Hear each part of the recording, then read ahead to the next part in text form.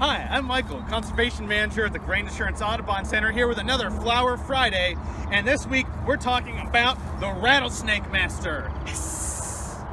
The Rattlesnake Master is called the Rattlesnake Master because pioneers thought that it would be able to cure a rattlesnake's bite. Little did they know that doesn't actually work. Now, some interesting things about this flower, it has a very fascinating head. It's very spherical, it's white, it's amazing, it's great for this tall grass prairie that we have out here.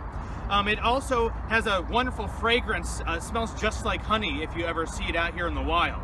If you want to learn more about the Rattlesnake Master or any other native plant, come find us here at the Grange Audubon Center just in downtown Columbus.